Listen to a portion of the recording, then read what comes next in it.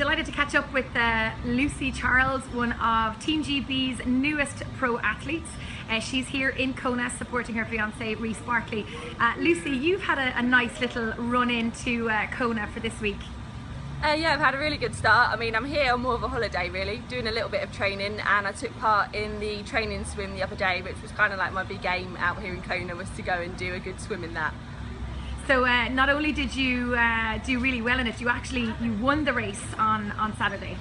Yeah, I sort of went for it quite hard from the start, to be honest. I knew there was a lot of good pro men in there and I wanted to show them who's boss really.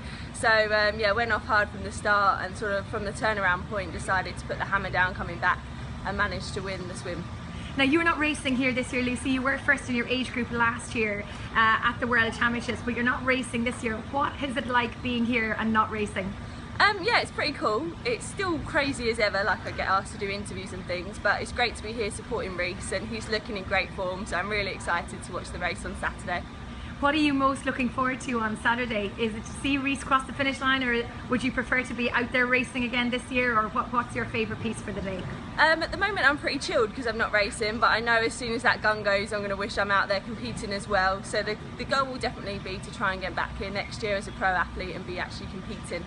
Well, we look forward to seeing you out and about as a spectathlete for 2016, and look forward to hopefully seeing you here racing as a pro for 2017. Thank you very much.